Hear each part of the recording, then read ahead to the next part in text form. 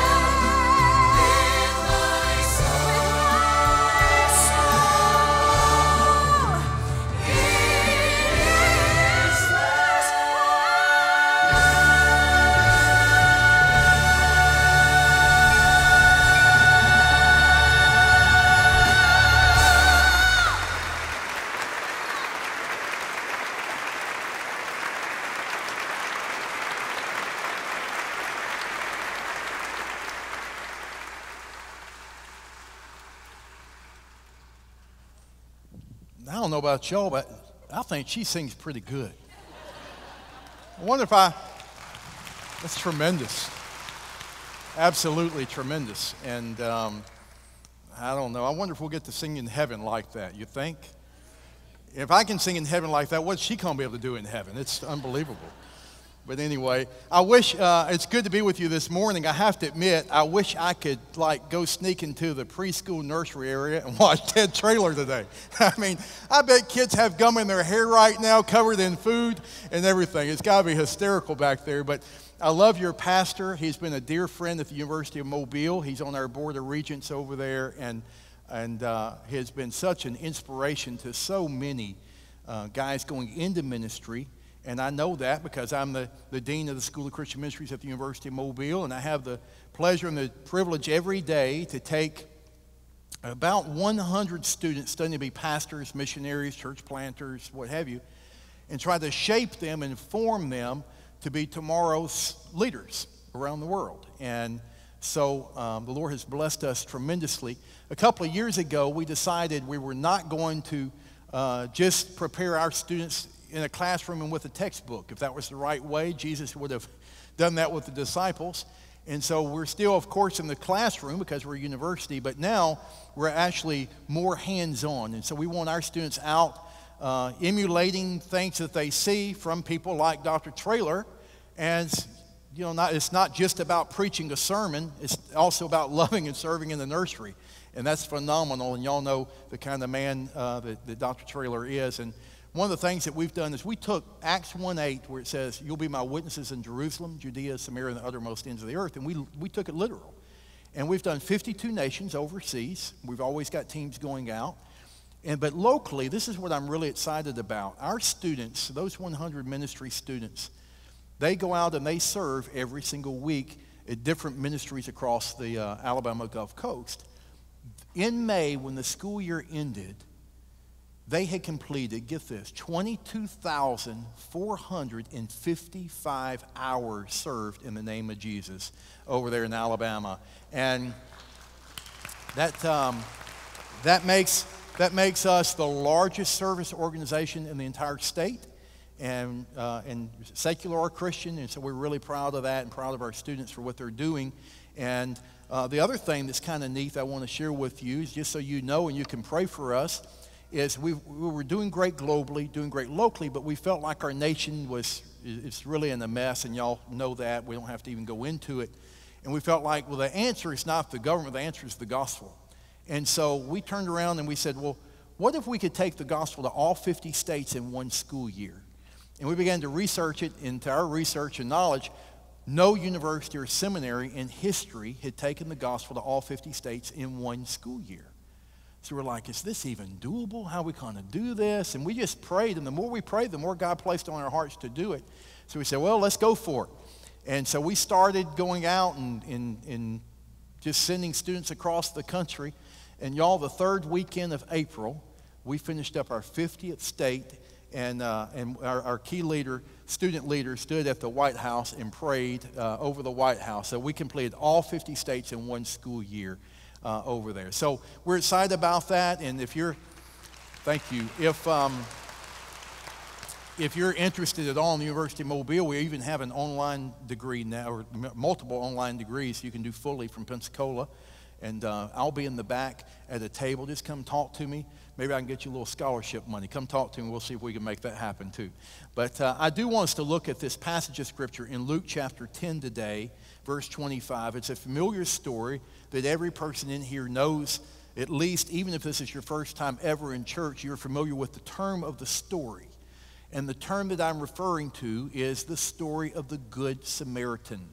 Of course, we always see a Good Samaritan as being someone who, helps someone along the road, or loads up groceries in a elderly lady's car or something, and we call that a Good Samaritan, and it's true, it is. But Jesus told the story of the Good Samaritan in a completely different context than how we understand the story of the Good Samaritan in today's terms. And that's what I want us to look at in Luke chapter 10, and we'll start at verse 25. It says, "And behold, a certain lawyer stood up, and he tested Jesus, saying, 'Teacher, what shall I do to inherit eternal life?' Now, that's a good question. That's probably the most asked question on the planet. Everyone here, I venture to say, has asked that question at least once in your life. Maybe you're here this morning asking it. How do I have eternal life? Is there a life hereafter? And if there is, what do I do to have that? It's a fundamental question. It's something that God puts deep inside of us to ask the question and look to the heavens and say, is there a God? Is Jesus real? And if so, do I know him and will I experience eternal life? And it's the question that this attorney was asking of Jesus. We see the same question asked 3 times in the New Testament, and they're all related in a similar answer by Jesus. And he says, Jesus answers with a question. He says, well, what's written in the law? What's your reading of it? And the man said, well, love the Lord your God with all of your heart, with all of your soul, with all of your strength, and with all of your mind, and love your neighbor as yourself. So in simple terms, he said, the answer to how to have eternal life is to love God and love people. And Jesus says, you've answered rightly. Do this, and you will live. You see, John 3:16, Romans 10:9 and 10, all these other scriptures that talks about placing our faith in Christ is exactly true. It all coincides beautifully together, because when you say, Jesus, I can't, Father, I sin, I can't come to you, but I need Jesus. I need a Savior to take my sin and take me to heaven because I can't get there on my own. That's the story of the gospel. That's the story of the good news of Christ. And so with that, having said that, the idea is when we say and acknowledge our insufficiency and our dependency upon him in answer to that question, then God comes and resides within us. We know God personally, and it is at that point in time that we can turn around and say, I love God, and he helps me to do that, and I also love my neighbor. I love other people as myself. Now, the first part of that is relatively easy for most of us here, though we mess it up sometimes, of course, but we have a great church to come to, and we come here and we worship, and we hear beautiful singing like we just heard, and we hear the great preaching from Dr. Traylor or wherever you might attend typically on Sundays, and you hear these messages, and we have the Bible, and it's easy to say that we love God. So I'm not going to focus so much on loving God with our whole being. I'm going to focus on the second part of that, because we can't be selective in which part we want. And the second part is loving your neighbor. That's the difficult part. I've got people that I don't like, much less love. Y'all the same way? I mean, this Olive the Soul place in Pensacola where everybody loves everybody? I doubt it, right? So we've got this antagonistic fight that goes within us, because God says your eternal life is based on, do you love him and do you love other people? How are we doing? How are you doing in loving other people? Now, the neighbor here, love your neighbor, love others as yourself, we're not talking about simply your neighbor next door or family members that's easy to love. You see, Jesus answers the question of eternal life and the question of who is your neighbor with the story of the Good Samaritan. So he gives us a definition of here's how he expects us to love our neighbors. Of course, loving God, but here's what he says is loving the neighbor. And what I've been is on this personal journey of late, trying to figure out, well, if I really follow Jesus, then that means where he goes, I go. What he loves, I love. What he detests, I detest. Because if I turn around and if he begins to take me to a place that's not comfortable, or a place that I don't like, or a place that I'm not compassionate for, or don't have an interest in, and I'm like, all right, I'm not going to do that one, then what happens there is I become selective in who I'm loving, and God didn't call us to be selective in who we love. He called us to love all people. And so the whole idea is, if I choose when I want to love and who I want to love, then what happens is I set myself up like I'm little g God, and now I'm the king of my domain, and I utilize Jesus and I go with him when I want to, but when I'm not comfortable or don't like it, then I push it away. Does that make sense? So the whole thing for me and you today is, How do we love people as Jesus said that we would love people? And what does he love? Because what he loves is where he goes, and where he goes is where I have to go. And he answers this question after this man asks an additional question. In verse 29, he says, Jesus, now who is my neighbor? And Jesus says, let me tell you. He said, a certain man went down from Jerusalem to Jericho, and he fell among thieves, who stripped him of his clothing, wounded him, and departed, leaving him half dead. Now, by chance, a certain priest came down that road, and when he saw him, he passed by on the other side. Likewise, a Levite, when he arrived at the place, came and looked, and he passed by on the other side. But the Samaritan shows up and cares for this man, and we'll look at that in just a moment. I want us to first look at, because it's important for us to understand the context of the story. Jesus is telling this man, he goes, you know the road that goes from Jerusalem to Jericho? The attorney understood the road because it was a major highway. Jerusalem sits 2,500 feet above sea level. Jericho sits 800 feet below sea level. So between these two cities are 3,300 feet. The road is 17 miles long. In fact, there's a picture of the actual Jericho road. And it's 17 miles long. And can you imagine you're traveling 17 miles, 3,300 feet. And down that road, some parts of the road is good and it's wide and it's safe. Other parts of the road have huge drop-offs, lots of rocks and boulders. It's difficult in spots. It was such a dangerous road that it was called the Bloody Highway. Now, it wasn't just called the Bloody Highway because of the topography, in other words, the conditions of the road. It was also called the Bloody Highway foremost because it was one of the most crime-ridden roads in all of Israel. So when this guy says, who's my neighbor? And Jesus says, well, let me tell you a story. You know the road from Jerusalem to Jericho, the one that goes 17 miles, travels 3,300 feet? You know the Bloody Highway? The one that's full of thieves and crooks and robbers? Well, there was a man who was traveling down that road, and as he was traveling down the road, somebody came up and they robbed him. And they beat him and they stripped him of his clothes and left him half naked. Now, here's what's interesting about the story is this. Jesus does not identify who this man is. He could have been rich, he could have been poor, he could have been famous, he could have been nobody by society's terms. He could have been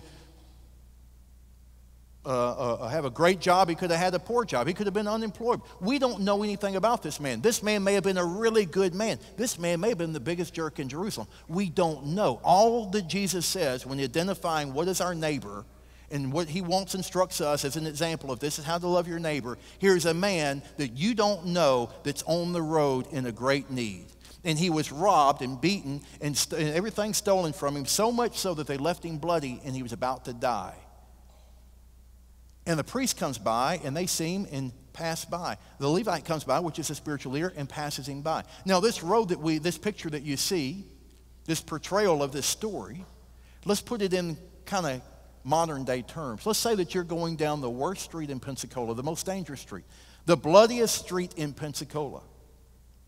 And as you're driving, you see a man laying there in the dirt like this guy, half naked, beaten up.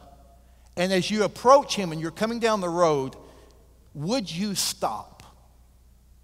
I don't think I would. Anybody else agree? Because a couple of reasons. One, I'm looking at that guy and I'm like, is this a setup? This is the Bloody Highway. I'm already kind of on edge because of the neighborhood I'm in. And here's this guy laid out there. This might all be a setup. And when I go help him, they're going to take me. Or it might be, and this is probably what more I would think, is that dude has had the snot beat out of him, and whoever beat him up is going to beat me up. He's still in the neighborhood. And I might have the last name Savage, but I can only do so much. I don't know that I want to get involved in this deal, and so I would pass by around him and say, that's for somebody else. But yet that's what Jesus describes as our neighbor, and that's who he instructs us to love. It's not that we select who we love or where we love or when we love. It's that we're to love when we leave this place and head home. It's when God puts someone in our path who we don't know, who needs our assistance. Now, the tragedy is this, and here's a little bit more behind the scene, and then we're going to kind of get into a solution of what love really looks like, is this. This man lying there beaten up, right, was in that condition, so much so that the religious people still passed him by. On your way home today, and as you move across this city for work, how many people might we pass by, myself included, who God wanted to use us or you to help? Now, here's the thing. There were 12,000 priests and Levites who lived in Jericho. They were mandated by the religion of the day, the Judaism faith. They had, as Levites and priests, they had to travel to Jerusalem 2 times per year to serve in the temple. That means 12,000 priests, 2 trips a year, priests and Levites would walk the bloody highway 24,000 times per year, make the 17-mile journey. It was so common to have them on the road that the crooks were kind of hands off. They were like, we don't touch people of the cloth. And so they were hands off. They didn't do anything to them. But here's the thing. Jesus says that the man was on his way down, which tells us this. The priest had been serving in the temple for an extended period of time. He's on his way home when he encounters the bloodied up man. Now, how does that equate to us? What's that have to do with me and you? This is what it has to do with me and you. This guy had been serving in the most religious temple, in the holiest city, in the whole planet, and he's on his way home. And he passed by the guy who was in need, and Jesus used him forever and ever while we're on this earth as a demonstration of how not to love your neighbor in passing him by. In other words, when you come to church, or maybe even serve as a Sunday school teacher, or maybe you're on the worship team, maybe you're in some kind of choir, maybe you serve in the youth group, or whatever, the bottom line is, it's not what we do here. That does matter, but it's also what we do when we leave this place. That's what loving the neighbor is. It's not the one sitting in the pew that you just shook hands with. It's the one on your way home that you've never laid eyes on before. And get this, the whole question of eternal life is attached to how you love these people. And you don't do it on your own accord. It's God loving through you to someone else. So this is a serious topic today. It's a very serious topic. It reminds me, though, of a story of a billionaire who lived out in West Texas. He was kind of like Jerry Jones. Any of y'all watch NFL, the owner of the Dallas Cowboys? Jerry Jones, I love the guy to death. He's a great owner. He's fun to watch and listen to. He's flamboyant. He's egotistical. And he likes to flaunt things. I mean, he likes to show off. And so this man in West Texas was like Jerry Jones. And he brought all of his friends, relatives, politicians, media, all these people to his ranch for a party he wanted to throw. And when he got everybody there, he had this big swimming pool in his backyard. And he said, everybody gather around my pool. Now I want to show you my pool. And everybody came around the pool. And get this, he had flown in sharks and put sharks in his pool. So the pool was teeming with all these sharks. Can you imagine? And so he turns around and he says, now here's what we're going to do. The first one who jumps in the pool and can swim from one side to the other side, I'm going to give you $1 million cash, $1 million piece of property, or $1 million stock in my company, whatever you want to do. And everybody's like, yeah, right. About that time, splash. Everybody gasped. They couldn't believe it. This guy's moving across the pool. I mean, he is swimming as hard as he can. He's swimming faster than Jesus walked on water. This guy is going. And he gets to the other side, and he pops out of the pool, and the billionaire walked over, and he goes, now, I never really thought anybody would do it, but I'm a man of my word. In his big cowboy hat, and he said, do you want $1 million cash, $1 million stock in my company, or $1 million piece of property? Your choice. And that old boy was bent over, trying to catch his breath, and he was going, I don't care what you give me. I just want to know who pushed me in the pool.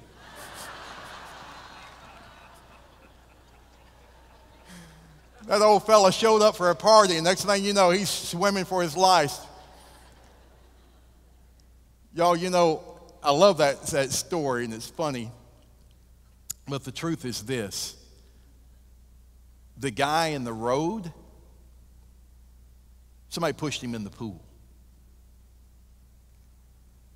But let's personalize it for a moment. Maybe you feel like you've been pushed into a pool. You showed up and you thought life was going to bring you one thing, and next thing you know, it's not that. And maybe you, out of bad choices, jumped into the pool, swimming for something that was offered to you. Or maybe, just maybe, you don't know how you got in the pool that you're in right now, but you know that you're scared, and you know that it's not comforting, and you're swimming for your life, and you're trying to make it, and you feel like sharks are out after you, and you just don't know if you're going to make it. I know some of you have been pushed into a pool called cancer. Some of you have been pushed into a pool of a broken marriage, a kid that's gone prodigal. Maybe some of you have been pushed into a pool because you've lost your job, or you hate your job, or you're trying to make ends meet and you don't seem to be able to have enough money. Listen to me, y'all. I don't know where we've gotten this American mentality as Christians that this is heaven on earth and that we want everything comfortable. But the bottom line, y'all, is this. Jesus said, in this world you will have many troubles. But he says, but take heart, I have overcome the world. You see, when you have Jesus within you, it doesn't mean that you aren't scared. It doesn't mean that it's not difficult, it's not hard. But Jesus is with you, and he promised to be with you. I want to share with you, I'm not just sitting up here, I don't know, preaching a sermon. Yeah, what's he know? I want to pull the curtain back on my own life here for a moment and just share with you the pool that my wife and I have found ourselves in. When I was 26, and I won't go into the past and the circumstances, but when I was 26, I began to pray that God would let me have a child. I wanted to be a father. It's a normal prayer. And I began to pray, and some circumstances developed that was not pretty, it was not good. And every Father's Day, I would cry because I wasn't a dad.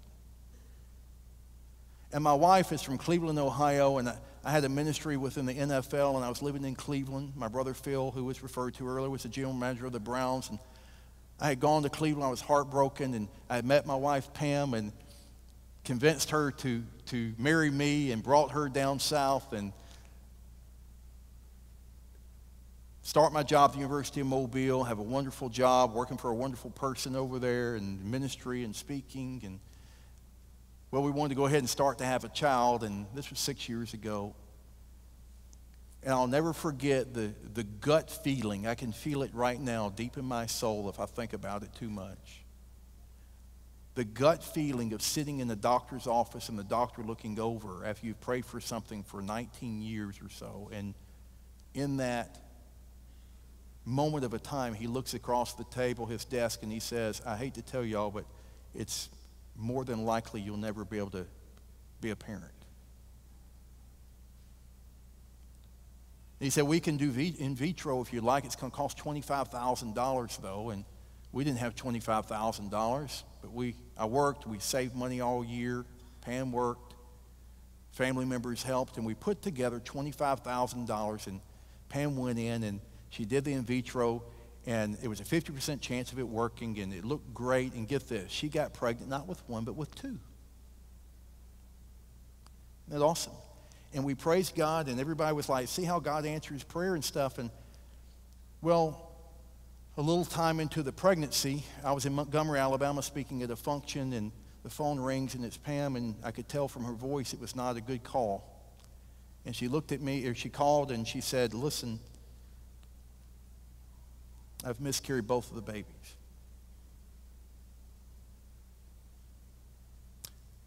I told my friend that was driving, I said, get there as fast as you can, and we drove, and I cried, and I talked to God, and I cried out to God, and I couldn't understand, why would God do that? And y'all, let me say something that's very candid. I guess you probably won't typically hear from a guest pastor, but I don't know. I'm sick of trying to be church and trying to fit this Christianese box when that's not what real life is. Real life is we're not perfect people, and we make mistakes, and we sin, and by God's grace, He helps us, and we recover, and He walks with us, and He gives us eternal life. But y'all, let me share something. We felt like we were pushed in the pool, not by our choosing. And all I know is this, as I have prayed and sought the Lord in this whole situation, is I noticed something. People would say, praise Jesus when she got pregnant, and God's so good. But when she miscarried and we lost those two twins, people didn't know what to say to me anymore. And it was almost like, well, wait a minute. God's only good when He gives something. He's not good when He takes away something. Does this make sense? Why do we praise Him when things are good? Why do we praise Him when we get a job promotion? Why do we praise Him when we get a new car? But when the car breaks down, we don't praise Him. When we lose the job, we don't praise Him. Listen to me. Listen to me very carefully. If you're going to be a person of this book and you're going to follow Jesus, that path sometimes takes you into a valley, and that valley hurts, and that valley is lonely, and that valley is dark, and sometimes in that valley you think, am I going to make it? And where is God in the midst of this? You see, even Jesus said from the cross, my God, why have you forsaken me? And there's times and experiences driving right down this interstate out here where I would look to the top of the car and say, oh God, where are you? But at least I was still acknowledging there was a God and He was still going to be in my life. You see, God is good when you're in the top of the mountain and in the valley. And listen to me, if you've been pushed in the pool, if you're facing some of your darkest days, I'm telling you, I am absolutely telling you that in the midst of the valley, don't try to run from the valley, drink from the waters of the valley. For waters run to the valley, and that's where you can drink of the Lord. The food grows in the valley, it doesn't grow on the mountaintop. Food grows in the valley, y'all. Let's quit trying to run to our places of comfort and our places of security, and instead let God be God in our life in this downtime and the uptime, because He loves us and He cares more about us than my career. He cares more about your character and who you are and having Christ in your life than your comfort. And I know we turn on the television and we hear all of this mumbo-jumbo stuff of saying, oh no, it's all about happiness. It's all about being this and being that. Listen, that's baloney. Open the book. The book is about joy in the midst of the pain, not just joy when everything goes well. You see, the testimony of God is joy in the midst of the darkness, not just when good things happen. That's what real faith is when it happens at your lowest of low. And you still look up. And you still say, guess what? I may not know where God is right now, but I know this. He is in my heart, and He's with me. And He is the same yesterday, today, and forevermore. He's never going to leave me nor forsake me. I will cling to the cross. Now, I'll come back to that story in a moment. I want to show you something, though, of the story of the Good Samaritan. What Jesus said, here's how to love someone else. We pick up in it, in the story, in verse 33. He says, a certain Samaritan, as he journeyed, came where he was. Now here it is. I'm going to give you 5 ways to love your neighbor as Jesus describes it. Number 1. And when he saw him, point 1, love sees others. We have to have eyes to see. There's all kinds of needs that's around us all the time, isn't it? You turn on the radio, there's needs. You go to work, people are asking, there's needs. You come to church, there's always needs. There's all kinds of needs. One of the ones that gets me is late at night on television. You know those animal shelter commercials? Man, do y'all cry on those things? It's ridiculous. And they zoom in and they got that music. My wife and I are dog people. We got 2 little puppies. I guarantee you one of them's got the leg of the chair, of the couch in his belly right now while we're at church. And 2 little puppies, Zeke and Levi. I love those dogs to death. We're dog people. And those commercials late at night, and they'll zoom in and they're playing that music, and they got that lady's voice that's just soothing and just captivating.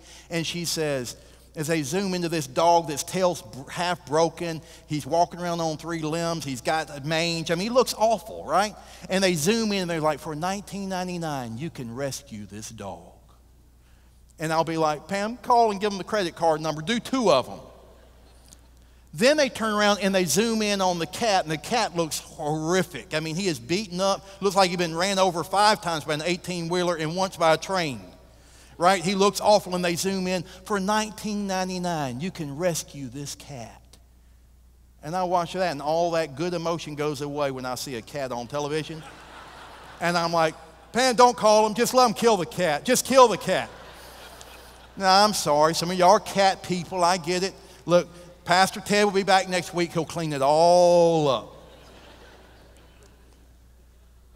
But y'all, the truth is, I say that kidding, the truth is there's all sorts of needs around us. And God wants us to open our eyes and see the needs. And the second part of that is he had compassion, it says. That's number 2. Love has compassion. So love sees and love has compassion. And so I would venture to implore you to simply every morning to say, God, help me to see as you want me to see. Help me to see people that you bring in my path. Maybe even today before you leave, you'll pray that. But the problem is this. The Levite, the religious guys, the priest and the Levite, they saw the man, did they not?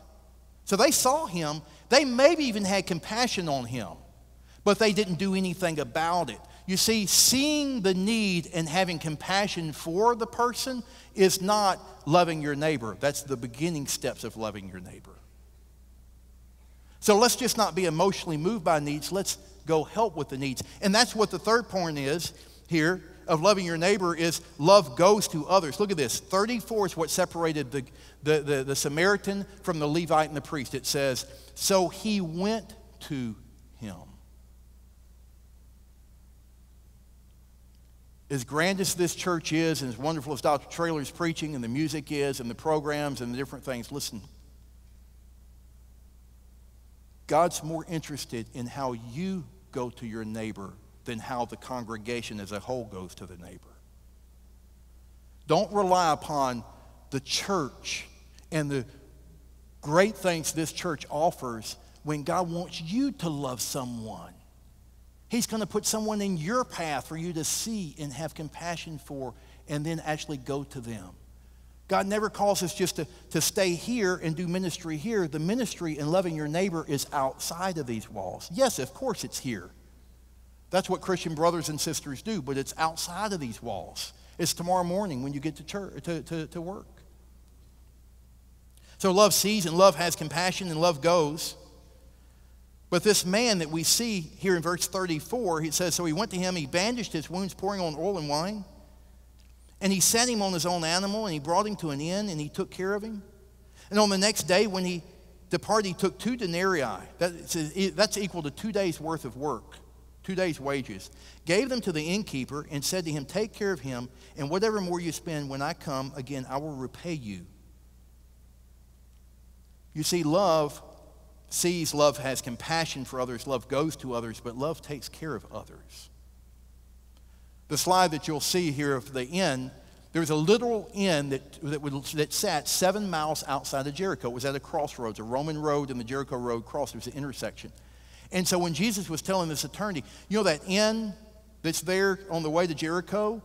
Well, the priest and the Levite passed him by, but the man, the Samaritan, he blew his schedule up. He didn't worry about what he wanted to do or what he had already done. Instead, he went over to this man. He picked him up and let his blood get on him and his dirt get on him. And he put him on his own animal, and he walked him to the inn. And that's literally a replica of what they think the inn looked like, by the way, on the screen. And they took him to the inn, and he gave money, and it says he stayed with him all night long. So he gave of his own sleep. And he stayed with the man, and he gave a couple of days' worth of money and said, if this doesn't cover everything, I'll pay you when I come back, meaning that the man's trustworthy in the community. People believed what he had to say. He took care of. So love, to really love your neighbor as Jesus defines it in this story, is love takes care of others and love gives to others.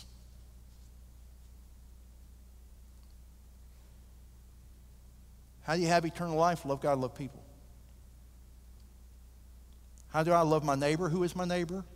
Let me tell you a story. It's not enough just to see, y'all. It's not enough just to have compassion. But we must go to that person, because when people are beaten down and they've been pushed in the pool, they're laying in the road, some of them can't see for themselves. Some of them don't know what to do for themselves. And God wants God wants to use us so he can work through us to love that person and to help that person and to show them what really following Jesus means, what real eternal life is. That's what loving your neighbor is.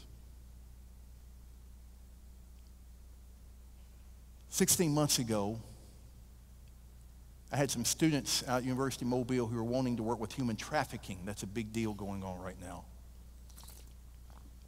And they also wanted to work with orphans.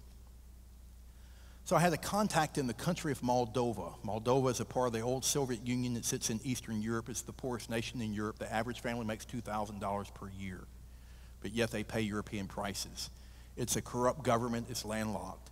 The Russian mafia, it's a haven for the Russian mafia, and they go in and they take girls out of orphanages and they traffic them. So while we were there and met with the embassy, U.S. Embassy, and some other dignitaries and so forth, trying to figure out what we could do, I went out to one of the orphanages and we gave them toys. We did a medical checkup. We shared Jesus with them. It was great. The picture they're going to show you is from my cell phone of 3 girls that were waiting in line to get a medical checkup. They're about 14 years old in this picture. Well, what I began to realize and became knowledgeable of is the Russian mafia. These girls at 16, they age out of the orphanage and they're out on the street. They have to come up with their own housing. That's when the Russian mafia targets them. They're pretty, they're poor, and they don't have parents. And what happens is when they take these girls, and this slide you're looking at, 2 out of 3 of these girls will become victims of human trafficking when they leave the orphanage at 16.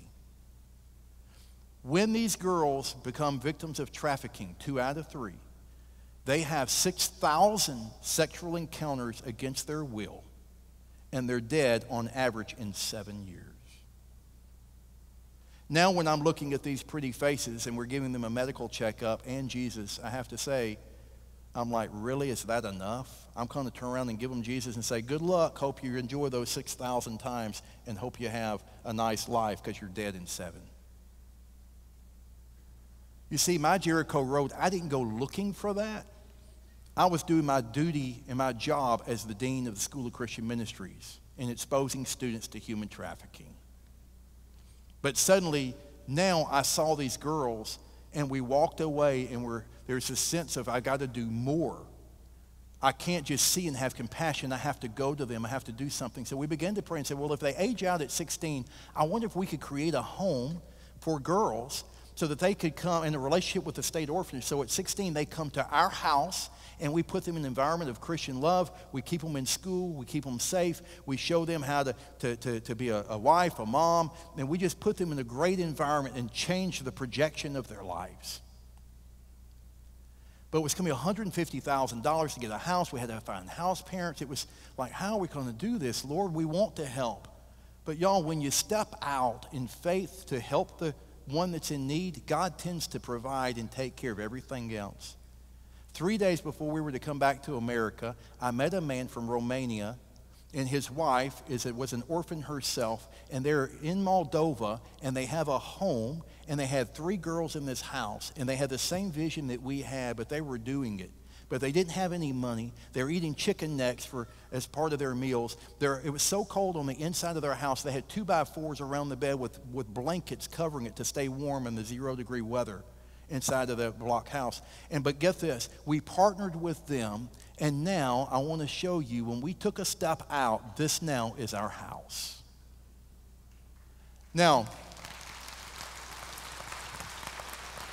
we began to pray, and the state orphanage system brings us some girls. Now we're up to 8 girls in the house, but when they brought the girls, I'm like, I don't have the money. It's $200 per month per girl. How are we going to do that?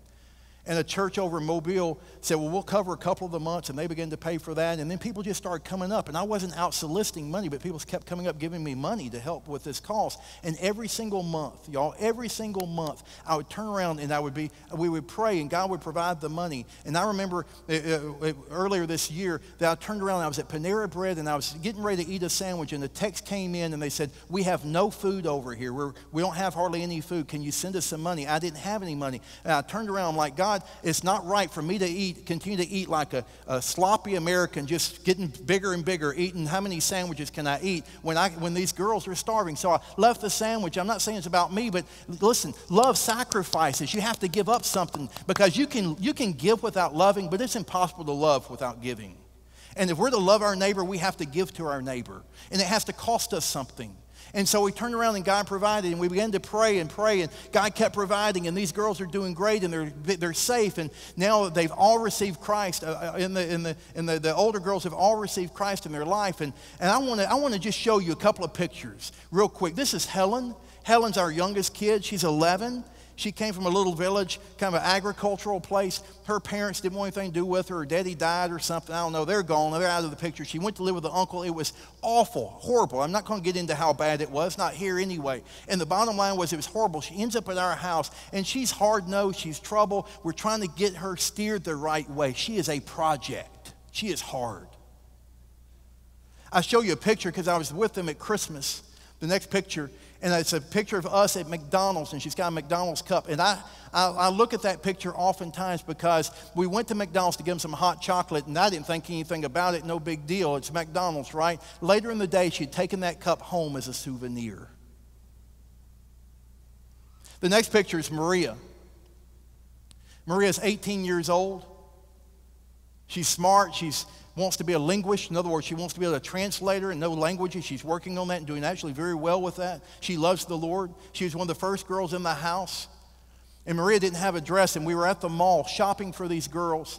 And while we're at this mall, some of my students came over and said, Dr. Savage, Maria sees a dress in one of these stores. And I'm like, well, how much does it cost? And they gave me the price. And I'm like, y'all, I mean, we can't afford that. Go find her something else. And I'm sitting there, I'm like, are you serious? You can't give up a meal so that girl can have the dress that she wants? Does it matter how much does it cost? So I sent them where I'm like, y'all go buy the dress. Who cares? And they went and bought the dress. And that's her in her dress on Christmas Day. And for 3 days, I never saw her without that dress on. And that's our pet parakeet. The next picture is Mariana on the left and Janika on the right. I'll say just a word about Mariana. She wants to be a hairstylist. She's smart. She loves the Lord. She grew up in the orphan system as well. And those pants she's got on came from Walmart in Fairhope. But she wants to be a hairstylist. She's always got something in her hair, like a flower or something. She loves Jesus. She's doing great. The next picture is Dorina. Dorina in this picture was 15. She was the first girl that I met. And Dorina, when she came to us 2 years ago when the home first opened, she couldn't multiply 2 times 2 in a culture that's actually very educated. The reason is because her father died in a construction accident. Her mother wanted to abort her and is an alcoholic and is abusive of her and never let her really go to school or fulfill her education. It wasn't important. Instead, she worked her like a dog.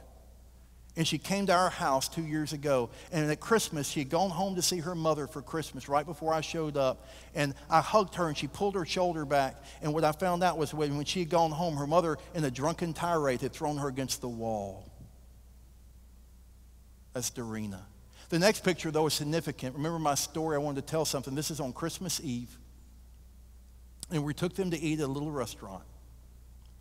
And we're sitting there, and we're just talking, and Dorina looked at me and said something that I had longed for 19 years. It's Christmas Eve. It's 0 degrees outside, sub-zero wind chill. I'm in Moldova, and this little beautiful girl looks at me, and she says, "Can I ask you something?" And I said, "Yes." And she said, "Will you be my father?" See, God's the father to the fatherless. In James 1, it says, real religion or pure and undefiled religion is to take care of widows and orphans in their distress. It's the only definition in the entirety of the Bible that God gives on what real religion looks like. And get this, as I venture down the road to follow Jesus, if he takes me to orphans, which he will, because real religion is orphans and widows. So that means orphans and widows should be a part of every one of our lives without exception. Every 100% of the people in here today, widows and orphans should be a part of our lives because Jesus goes to the widow and orphan. He calls it in James 1, pure and undefiled religion. Well, now what am I to do? And God honored me by letting me be the father to the fatherless. The next picture is Dorina and a girl named Alexandra. Alexandra's parents basically put her in the streets, her and her two brothers, when she was 3. And she went to the orphanages. And while she was in the orphanages, and we won't get into it, but they were not kind to her. And she began to fight them back, and she is tough as nails. She takes taekwondo now. She can beat me up and not even think about it. Her name is Alexandra. She loves Alexandra. She loves the X. And she loves Jesus. A month ago, she got baptized, saved and baptized. She's doing great in our house. But Father's Day, what was that, in June, I think? Every Father's Day since I was 26, I cried, except this one. Because my phone dinged and I looked down, and Alexandra sent me my first Father's Day card. Now,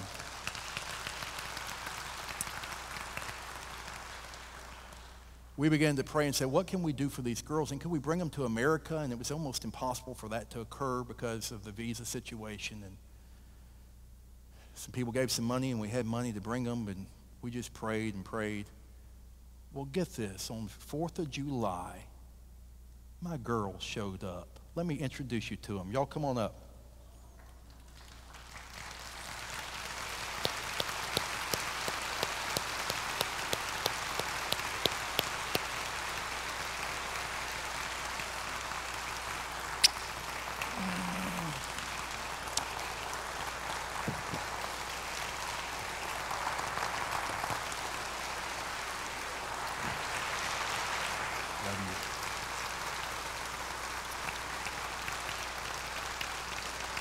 Thank y'all.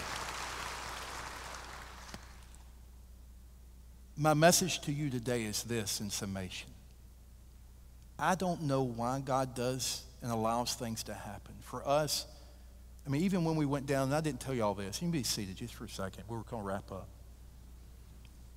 I failed to tell y'all, I think, I get confused sometimes. I don't think I told y'all. We went the adoption route, and that's a glorious and wonderful thing. Some of y'all have adopted, and it's beautiful. Some of y'all have been adopted, it's beautiful. For us, we had a girl this past August that was going to give us her baby, and she was due in August, and in July she stood in the foyer of a church, and she told my wife she wanted us to have her child, and we never heard from her again. We had the name picked out, the whole deal. It hurt. If you're laying in the road, in just a moment, I'm going to be down here, and some pastors are going to be down here. You're not on an island. You're not by yourself. All I know is I'm sorry for what you might be facing, but let God have his way in your life and let him work. You see, when we lost those 2 twins, I don't understand God. He turned it into 4 beautiful girls. So,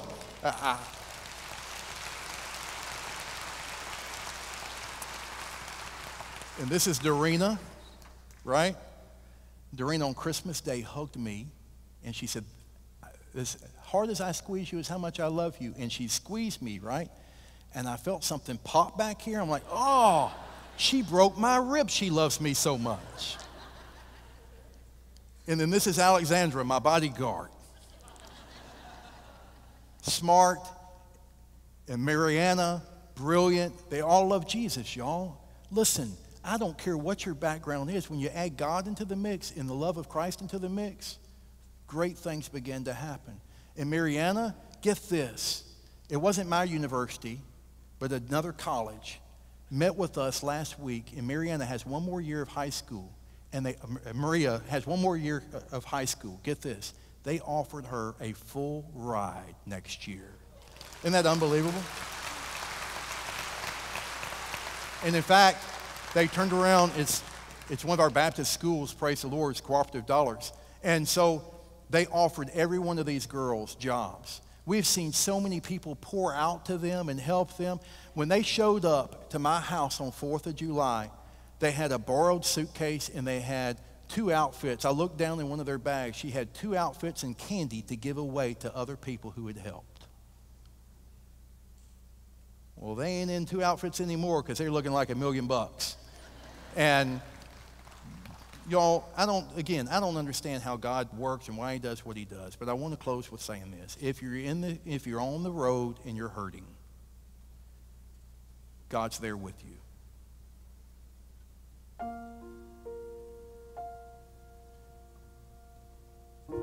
If you don't know Jesus, quit waiting.